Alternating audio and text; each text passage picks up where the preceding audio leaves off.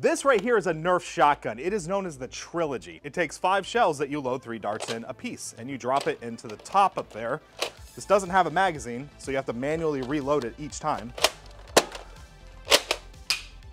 And it shoots the shell out. Pretty cool, but as you can see, a little slow. And sometimes it's finicky.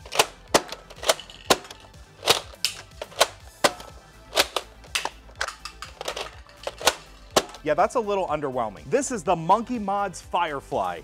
This is a hobby grade blaster. What that means is this thing packs a punch. It takes these little tiny shells, and we have loaded 3 50 caliber foam balls into these shells. That's 1 in the chamber and then 5 shells in the tube with a total of 6 shells. And this thing is a powerhouse.